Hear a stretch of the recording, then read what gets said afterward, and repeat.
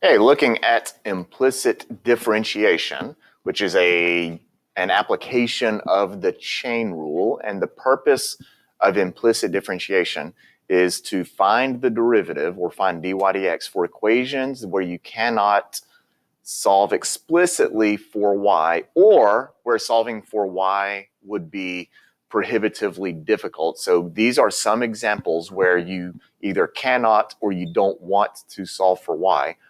And if you look at these, even the bottom one can be a little bit problematic. First two are a little bit more obvious because you have a y to the first and a y squared, and isolating a y in those situations is really tricky. And you might be thinking that the bottom one is pretty easy to solve for y, and it is. However, when you take the square root to finish solving for y, you would have to remember there is a positive and a negative square root. And so you can solve for y, but you're creating two equations, and it's sometimes easier just to have the one at the beginning. So those are cases where you would use implicit differentiation.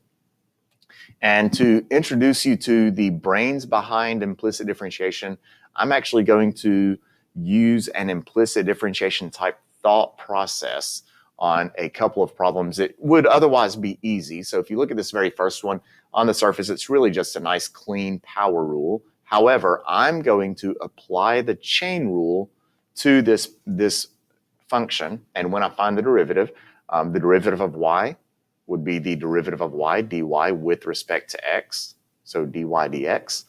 And when I go over here and I do the derivative of 4x cubed, I'm going to bring down the 3. So 3 times 4 is 12. I'm actually going to use the chain rule. And so that'll be 12. I'm going to leave the x alone, subtract 1. But then we're going to multiply by the derivative of the inside. And the derivative of the inside is 1. The derivative of x is 1. However, I'm going to write that 1 in a very unique way. I'm going to write it this way. Similarly to how I said the derivative of y was the derivative of y with respect to x, well, the derivative of x would be the derivative of x with respect to x. And so I'm going to write the derivative of the inside that way, and then I'll repeat the process for 7x squared. So 2 times 7 is 14. I'm going to leave the x alone. That's what the chain rule says to do. We leave the inside. That'll be to the first power. And then the derivative of the inside, which is 1, I'm just going to write the 1 in a unique way. It's the derivative of x with respect to x. And in both of those cases, dx dx is just 1. So we really don't need to write those. That's just equal to 1. That's equal to 1. And so when you substitute those 1's in for dx dx, it ends up being just 12x squared plus 14x. And there would be your derivative using an implicit differentiation thought process. Going to do the same thing on on the second one right here. Now I could move the x squared over and make it 8 minus x squared, but for the purpose of making a point, I'm leaving the x squared there. And I will again apply the chain rule to x squared. So the derivative of x squared is 2. We'll leave the x alone to the first power. Then we would multiply by the derivative of the inside, which is the derivative of x with respect to x. Then I move on.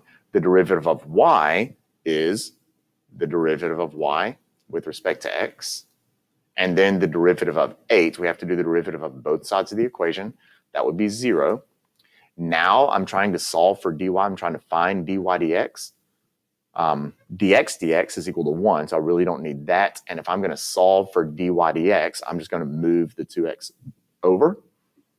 And I end up with dy dx. The derivative of y with respect to x would just be negative 2x.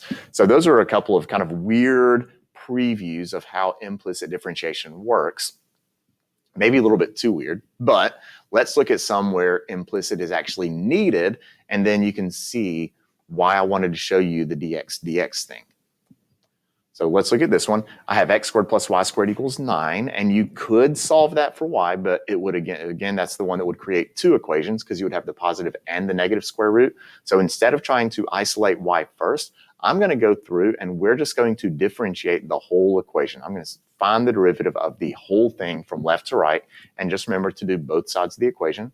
So the derivative of x squared would be 2x times the derivative of the inside. The derivative of x would be dx dx. And this is the last time I'm going to write dx dx. I'm getting tired of that thing. Then I move on to y squared, which I'm going to chain rule that, bring the 2 down. I'm going to leave the y to the first, but then the derivative of y is the derivative of y with respect to x. When I do the derivative of the inside, I get dy dx. And then on the right side of the equation, the derivative of 9 would be 0. And then I solve for dy dx. Now, dx dx is 1. That's not needed. So I'm going to get rid of the dx dx. But dy dx, that does not reduce to 1. That is a very important piece of this derivative. We're going to solve for the dy dx, and we will start by moving the 2x over. Then we will divide by the 2y, and then we will end up with dy dx, the derivative of y with respect to x, and the 2's cancel. That would reduce to just negative x over y. And more often than not, if you are doing implicit differentiation, you will have x's and y's in your final derivative. And there is your first problem. So you do the derivatives using the chain rule, and the derivative of y, you have to remember, is dy dx. And then the problem becomes algebra. You have to solve for the dy dx. So let's look at another one. So here we have pretty ugly stuff. We have a bunch of y's, a couple of different y's, and that means it's going to be really difficult to solve on the front end. And so now I'm going to differentiate this just from left to right. I'm not going to try to clean it up. The derivative of x cubed with respect to x, no, that's just a normal 3x squared. Technically, there's a dx dx in there, but I'm tired of writing dx dx. Moving on, the derivative of 4y, well, if that were a 4x, the derivative of 4x would just be 4. So the derivative of 4y is 4. However, that was a y term. So I have to remember to multiply by the derivative of y, which is a dy dx. Anything that's not an x, you have to give it what I call the implicit treatment. Have to multiply by dy dx. Then I move on, derivative of y squared.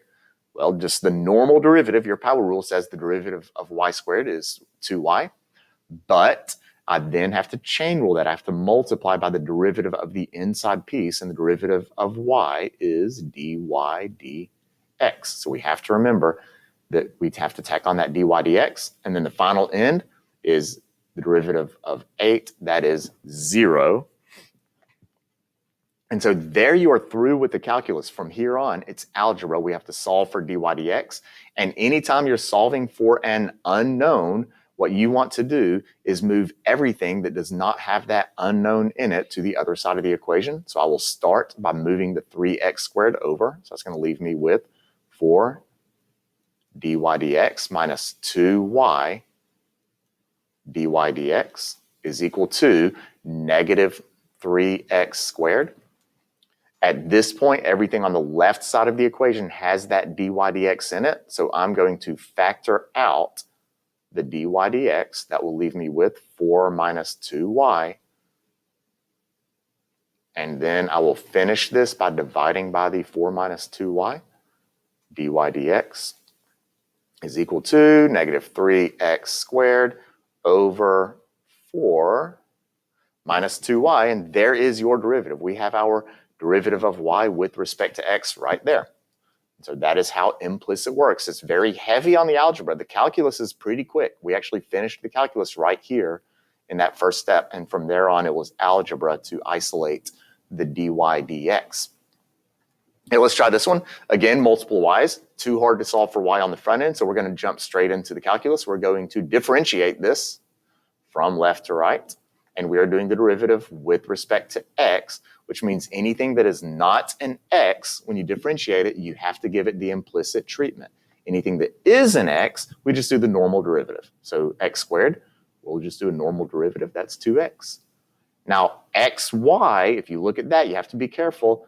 xy is a product. We are multiplying x times y, so we have to do the product rule. We have to do the product rule for that xy. So I'm going to, in parentheses, do my product rule, which is the derivative of my first term. Well, the derivative of x is just 1, and I'll leave the second one alone. Now plus, I'll leave the x alone. Now the derivative of y would be 1, but y is not an x, so I have to give it the implicit treatment, dy dx. So there's my product rule. Then I move on. The derivative of y squared is 2y, but that's not an x. So I have to tack on the dy dx. And don't forget to differentiate the right side. A lot of times people focus so much on that ugly left side that they forget to differentiate the constant or whatever there is on the right side. Derivative of 12 is 0. And now we have algebra.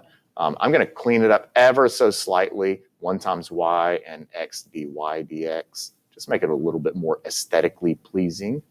Except my writing is garbage. This is embarrassing.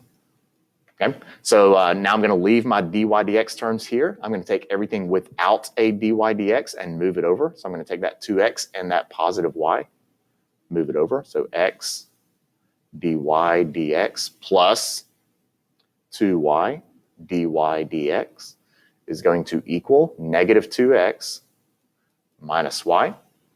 We will factor the dy dx out of those remaining terms. Gives you x plus 2y equals negative 2x minus y. And then when you divide by the dy dx, when I divide, I'm sorry, not by the x plus 2y, we have our derivative of y with respect to x is equal to negative 2x minus y over x plus 2y. And there is your derivative of y with respect to x. So there we go. Let's see, I think I have 3 more, and they're going to move up in difficulty. So let's throw some trig in here. Everybody hates trig. I don't know why. Y'all just have some anxiety when it comes to trig. Okay, I don't really want to bother trying to solve for y here. That's going to create something horrendously ugly. So let's go straight to the derivative. I'm going to differentiate the whole equation with respect to x. And when I do that, I have a chain rule right here. I have sine of y squared. So I start on the outside. Derivative of sine is cosine. We will leave the y squared where it is, but then we have to multiply by the derivative of y squared, which is 2y dy dx. Anything that is not your independent variable, and your independent variable is defined right here. It's the variable on bottom, so anything that is not an x has to be treated implicitly. So I have to multiply the 2y by a dy dx. Moving over, the rest of this is going to be kind of nice because these are x's, and I'm doing the derivative with respect to x. So the derivative of cosine x is just negative sine x, and the derivative of x would just be 1, so equals 1. And now we have to solve for dy dx. This first piece right here, this is all one big piece. I'm going to leave that where it is because it has that dy attached to it. I'm going to move the sine x to the other side. And so I'll have cosine y squared times 2y times dy dx. And I chose to throw an extra parenthesis in there, just to separate the dy dx because I know I'm going to solve for that eventually. I kind of want it isolated. And that makes it look a little bit more isolated from the rest of that. So I'm solving for dy dx. We will finish by dividing by the cosine y squared and 2y. So divide by cosine y squared and 2y. And we finally have our derivative of 1 plus sine x, all divided by cosine y squared times 2y. There is your dy dx. Okay, number 5, tangent y equals tangent xy. I'm going to start, just differentiate the whole thing from left to right. I do not want to attempt to solve that for y in the front end. So on the left side, the derivative of y with respect to x is simply the derivative of y with respect to x. So dy dx is equal to, and on the right side we have a chain. I have tangent with stuff on the inside. The derivative of tangent is secant squared. Leave the inside alone. We do not touch the inside. Then we multiply by the derivative of xy, which that again is a product. So now I'm going to do the product rule here. And so the derivative of x would be 1, leave the y alone, plus, now I'm going to leave the x alone, and the derivative of the y term is dy dx. And now I have to solve for dy dx. And this one is quite ugly because I have dy dx's on both sides of the equation this time, which means I've got to start by trying to figure out how I'm going to get them on the same side. And the best way to do that, and I suppose there are other options, but the best way to do that would be to take this secant squared, because this secant squared is being multiplied by all this. I'm going to distribute it through this set of parentheses or brackets as I have them drawn. And so I will have dy dx is equal to y times secant squared x, y, plus then x secant squared xy times dy dx. And I just shifted things around, but all that's in there. So now I need to get my dy dx's on the same side of the equation. I'm going to take this guy, move it over to the left side, and we are almost done. The algebra on these implicit problems, you will find, is much more challenging than the calculus. Whoops, I didn't do that right. That's going to be dy dx minus x times secant squared xy times dy dx equals all this stuff. We'll factor out the dy dx and then divide by the remaining terms. There we go. So one more. And here, I'm actually asking you to use the derivative. So we're not just finding the derivative, we're going to use it to find the equation of a line tangent, which means we need a point and a slope. We already have the point, and to get the slope, I will need to find the derivative of this equation. So I'm going to differentiate this guy from left to right, and notice I have a negative 2xy, that is a product, and it is safest to ignore the negative 2 and do negative 2 times and product rule the xy. So when I do this derivative, the derivative of x squared is going to be 2x. Ignore the negative 2, and I will product rule x times y. So the derivative of x is 1 times y plus x times the derivative of y. Then the derivative of y squared is 2y, but I have to tack on the dy dx. There's your implicit treatment because y is not my independent variable. And the derivative of 4 is 0. And here's where this problem is actually going to be a lot nicer than the other problems, because everything you have left to do is algebra. We are through with the calculus. We need to find dy dx and we need to find the slope. So we are going to solve for dy dx and plug in the point, because both of those are algebra operations. It does not matter the order in which you do it. So if you are given a point to plug in to an implicit differentiation problem, it's actually a gift, because I can plug in the point as soon as I am through with the derivative. As soon as I finish the derivative, I am now going to plug in my 0.31. And when you plug in that 0.31, we get a very nice equation. So that's going to be 2 times 3 minus 2 times 1 times 1 plus x is 3. We don't know what dy dx is. Plus 2 times y, which is 1. So 2 times dy dx. And solving for dy dx has just got a lot easier because I just have the one variable and a bunch of constants. So we have 6 minus, distribute that 2, minus 2 minus 6 dy dx plus 2 dy dx equals 0. 6 minus 2, you know what? I'm just going to pause this and I'll put the answer up here in just a second. And there is your answer.